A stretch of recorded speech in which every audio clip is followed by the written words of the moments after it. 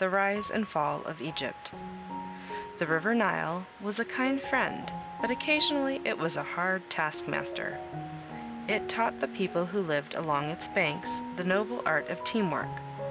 They depended upon each other to build their irrigation trenches and keep their dikes in repair.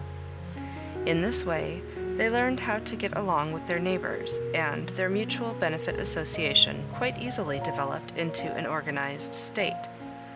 Then, one man grew more powerful than most of his neighbors, and he became the leader of the community and their commander-in-chief when the envious neighbors of Western Asia invaded the prosperous valley. In due course of time, he became their king, and ruled all the land from the Mediterranean to the mountains of the west.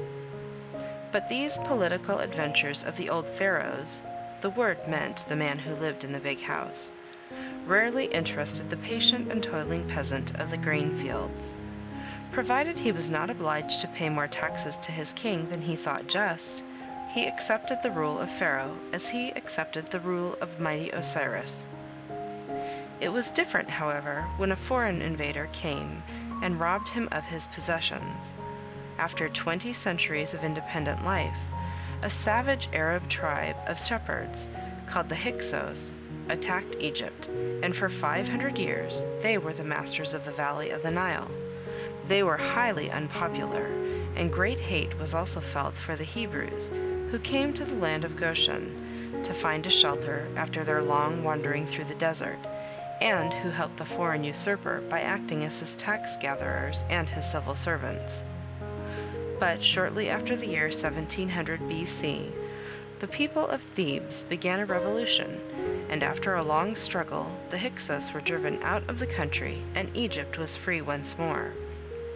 1,000 years later, when Assyria conquered all of Western Asia, Egypt became a part of the empire of the Sardanapalus. In the 7th century BC, it became once more an independent state, which obeyed the rule of a king who lived in the city of Sais, in the delta of the Nile. But in the year 525 BC, Cambyses, the king of the Persians, took possession of Egypt, and in the 4th century BC, when Persia was conquered by Alexander the Great, Egypt too became a Macedonian province.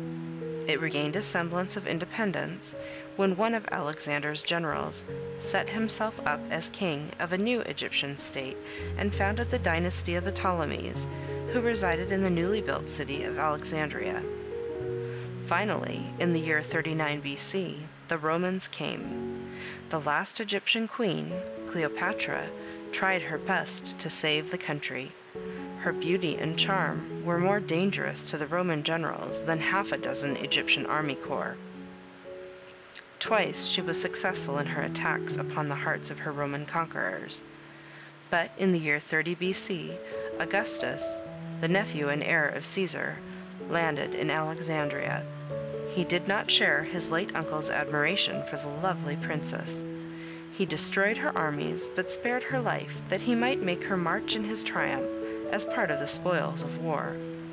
When Cleopatra heard of this plan, she killed herself by taking poison, and Egypt became a Roman province.